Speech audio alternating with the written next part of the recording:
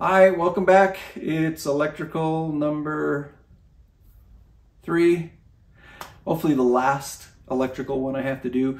Got a couple of repairs I need to do still under the seat, but the main focus of this one is to get the battery sorted out. I got to make up 2 big heavy cables, or the 8-gauge wires, the ground portion of the battery, as well as the big heavy cable that goes out to the starter and the starter solenoid. So I'll make those up, as well as a trigger wire. It comes off of the starter solenoid that's under the seat, and those 2 have to get run under the engine and connected to the solenoid, and then there's a short little wire that comes off the solenoid to the starter post.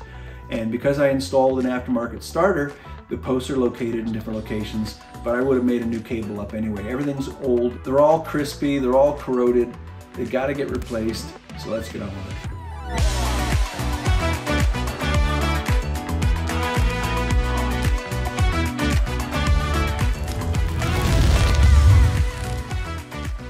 Okay, out with the old, in with the new, the old stack of wires.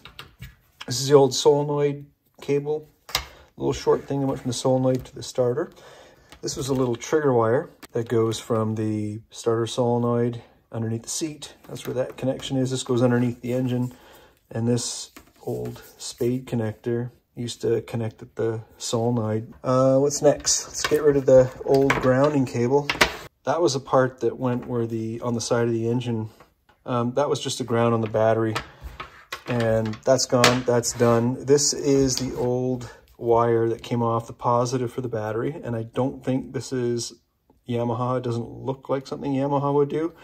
Anyway, this would travel underneath the engine as well, and that's the part that went onto the starter solenoid also. So 3 connections on the solenoid. This would have been connecting to that little connection that was there. It was frayed, and I knew it was going to be time to replace it. Let's have a look at the new stuff. That's the new cable that goes, a little short cable that goes from the solenoid to the starter pin.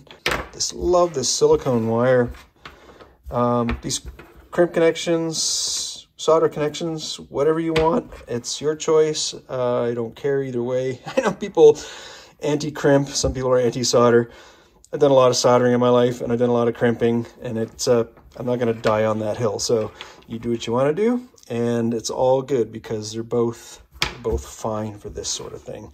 Yeah, that's going to come off the battery, and that's going to go on that new grounding spot that I mentioned. But that's the point that comes off the battery. This is the point that is going to go to the solenoid to provide the high current to turn the starter over. And all this is this is going to come off the positive post as well and go up to another connector that broke.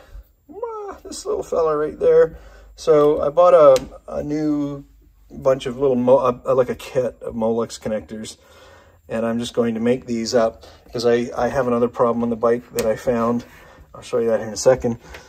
But this is it. This is the main power wire to the bike that goes under the seat, and this provides power to the main.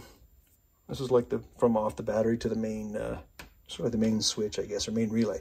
So that's it. That's all the wiring done. But all this stuff, adios amigos. You have lived your life well.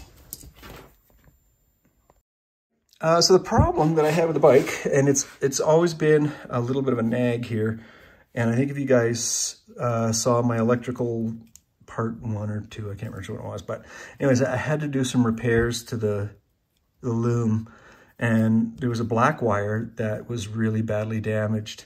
One of the things that it does, it provides ground to the fuel pump, as well as a number of other circuits. So that's always been a problem. I tried soldering it, but it just so happens that, like, there's the connection to the fuel pump. This is the connector that supplies that from the loom. And you can see the repair I made. The solder joint that I made held just fine, but it broke inside the connector. So I'm going to replace this connector. I've got a proper terminal for this. I've got to, let's see, I've got to replace this connector as well. That's just temporary right now while I was doing some testing. That's the main fuse. I had all of this apart because of the break in the wire to the fuel pump. So got a little bit more work to do here. You can see I got the battery in, that's just for placing wires and stuff like that. Got to run all the ground wires, run that power wire underneath and get everything all sorted out on this side. And then start cleaning things up and getting things back organized again. This is a bit of a mess down here because I had to take a few things apart, but once I do that, start working on that and I'll show you the result.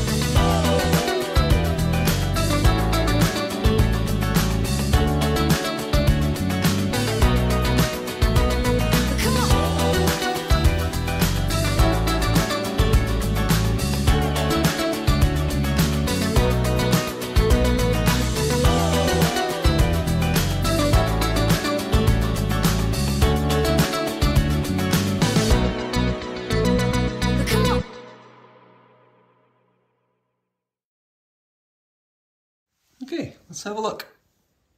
So solenoid cover is just kind of barely on there. Everything's loose, just to check for slack. The little cap and covers are on. There's the main wire in its little cover.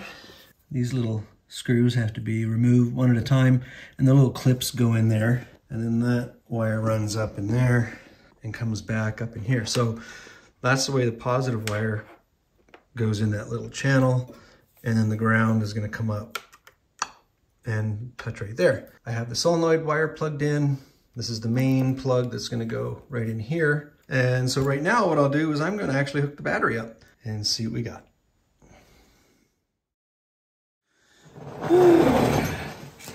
All right.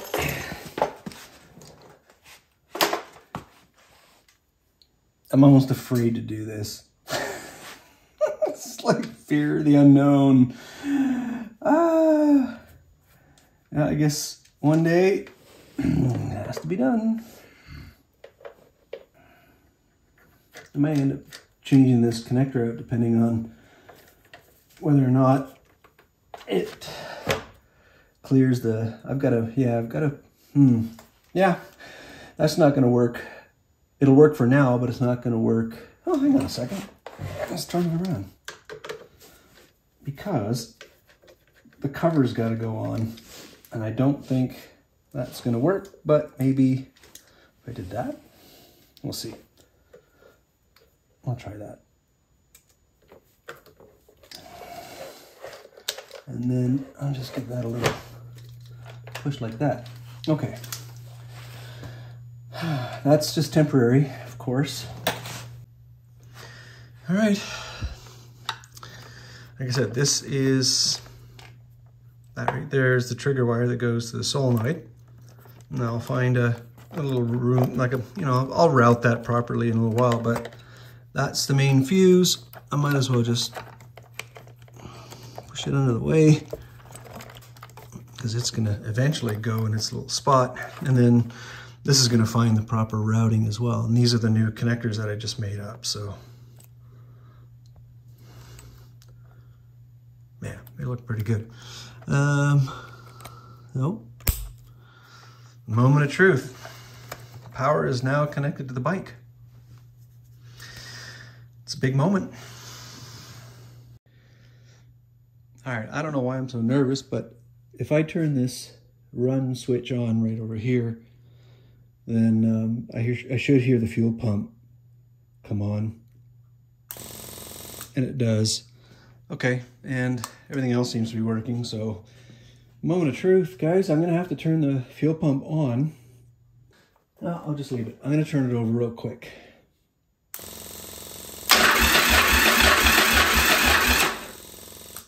There you go. That's going.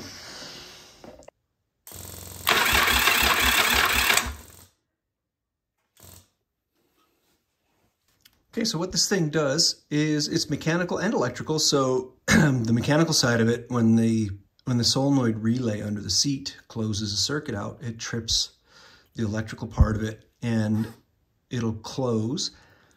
This will go in, this is hinged, that will come out. And at the same time, it's not only a mechanical device, but it's also an electrical device. There's a big heavy set of contacts in there that close, and that's providing power from the battery directly to the starter motor. And that's how this thing works. So its job is twofold, electrical and mechanical. And everything seems to be working. So a little bit of a weight off my shoulders today. Okay, I'm gonna call it quits. I'm getting tired, I'm getting hungry. And as you can see what I did, everything is in, it's still kind of loose and temporary. I'm just gonna mess around with checking wires out. There's not a lot of room under the seat, and now I got a little bit extra wire back there, but I'm just gonna make sure it's routed properly and just double check everything, make sure there's no, wires laying on a muffler are gonna get chafed. On my own time, I'll put those little brackets back in, and that's about it. It's getting pretty close. I'm pretty stoked. Pretty happy to see it turn over. Glad you're here watching with me. All right, thanks for sticking with me on this one. Next one, I'm pretty sure I'll be starting it up. Just gotta get some gas now. All right, thanks again. See you on the next one.